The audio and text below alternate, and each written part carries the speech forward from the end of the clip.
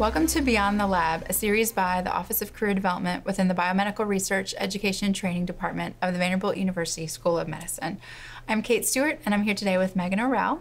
She was a 2012 graduate of cancer biology. So thank you for coming back. Welcome back. Thank you for having me. Can you tell us a little bit about what you did while you were here at Vanderbilt? Yes, I was in the cancer biology department. I did my dissertation work under the direction of Dr. Jin Chen.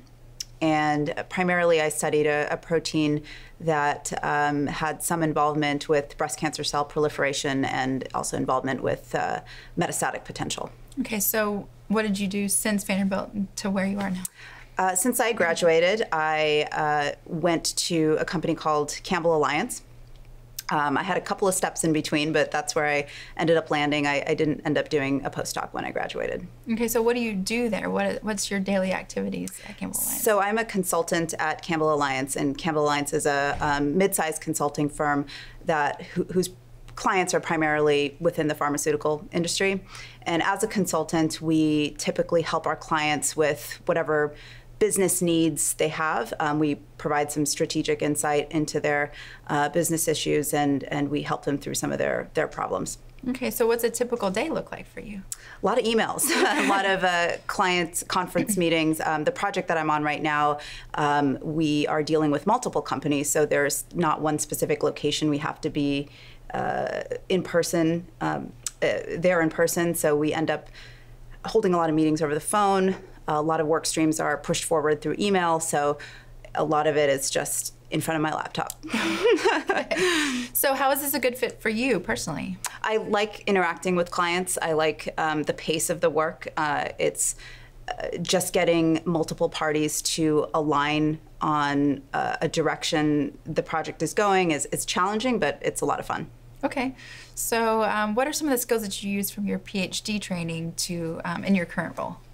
So with a PhD, critical thinking is probably number one. I mean, you are asked to read a bunch of information, synthesize it, distill it into simple ideas, and that has really helped me with consulting. And being able to not only think critically and have an eye on the details, but a key part of what I like about consulting, and I think is part of my personality, is I'm a little bit more of a big picture thinker. So having that balance, you know, the PhD taught me to pay attention to the details, whereas consulting has taught me to pay attention to the big picture. So the combination of the two really helped. Okay, so you talked about looking at the big picture. What are some other skills that you had to learn after you started your job that you didn't get in your PhD training? Really fine-tuning email communication and having a good presence on the phone, or whether just that you're in, presenting in front of someone. And while I did get that with presenting in front of my committee, it's a little bit different when you're in front of, clients that are vice presidents and things like that. And also with email, it's just being able to communicate something clearly over email is a skill, and especially in my project is pretty key. Okay. So if someone wanted to pursue a role like you're currently in, what are some things that they should do while they're getting their PhD training to be best equipped for the role? So it's important to get some experience outside of the lab. And whether that's interning at a small company, doing a little bit of market research, just getting your feet wet into the business world is really important, because any little bit of that experience is going to translate well on your resume, and employers that are outside of academia are going to understand that experience, as opposed to listing several lab techniques or your research. So it's important to get that experience outside of lab if you can. Okay. So what are some of the ways that you network? What are some of your strategies, or what does that mean to you? Networking means just putting yourself out there, asking somebody what they do, what they like about their job, how they got there, just their story. I mean, just keep asking them questions and seeing if any of that piques your interest, and just be yourself to make that connection, and keep in touch if you can. Naturally, of course, you don't want to stalk anybody, and it's important to just stay comfortable. Okay, are those some of the skills that you used to land your current job? What are some of those strategies that helped you find your current role? Pretty much networking. Yeah. I knew somebody that worked at Campbell and got in contact with them, and she put me in contact with someone who was actually living in the same city I was at the time, who worked for Campbell, and met them for coffee, and one thing led to another and ended up getting the job. So it's important to really network, because you never know what kind of connections you can make. Yeah, okay. So tell me what you wish you would have known as a grad student that you know now.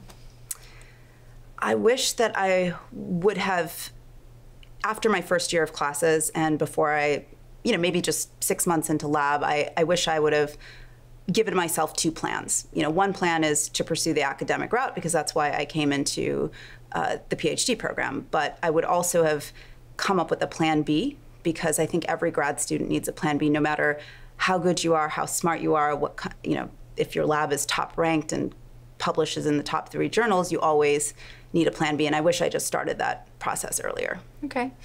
Tell me a little bit about your work-life balance in your current role. How do you juggle that? It's busy. I think the one thing I do miss about grad school is the level of flexibility you have, because it is your own project. You take it at your own pace.